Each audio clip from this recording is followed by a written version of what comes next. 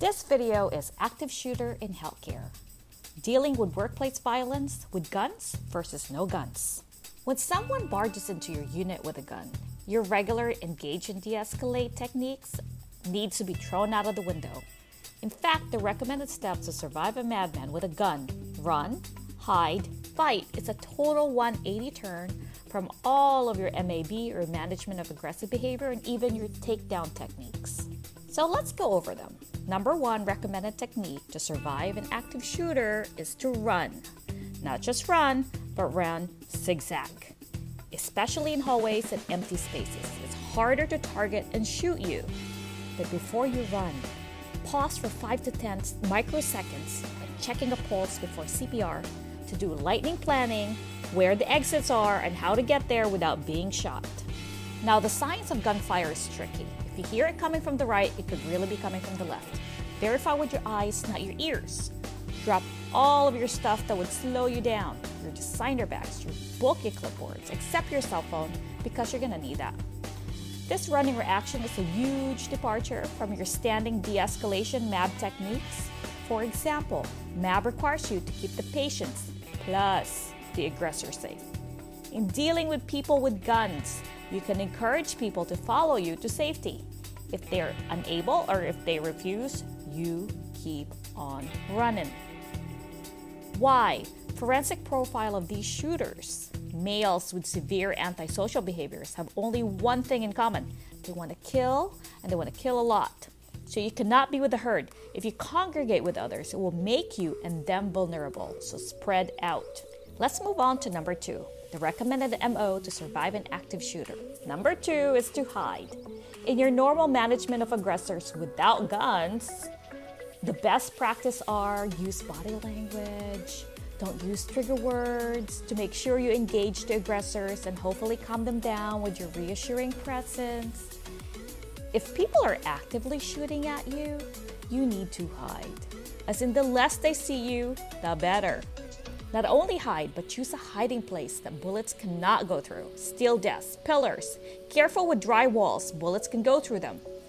If you're stuck in a room, barricade the doors with super heavy objects. Tables, chairs, those big printers if you have them. Use a belt to loop and tighten protruding door hinges. After hiding and barricading, turn off all the lights, close all blinds and shutters, put the phone on vibrate. Text 911, don't call them. So be quiet like a mouse. Now, there's a recommended step by FEMA and anti-violence organization is that you can alert your people on social media. Disclaimer on this one. I don't think you can be on social media and barricading your hiding place at the same time. So I would prioritize barricading than updating your status. After hiding and barricading and the active shooter is still on your tail, the third recommended move to survive this madman is to fight. In normal de-escalation or people without guns, if you hurt the aggressor, you could be liable for assault and battery. However, if someone has a gun and is trying to shoot you, you have no legal obligation to take the bullet to be the cause of your death. So this is the time to fight back. Do it as a pack. Lightning plan how to take the gunman down as a team. One can go for the eyes. One can trip the feet. Convert items as weapons. Scissors, paperweight, fire extinguisher. By the way, you can spray the fire extinguisher to make the floor slippery and as a weapon to throw or bonk it over their head. Because this could get ugly, you need to do it aggressively and repeatedly until the gunman is down.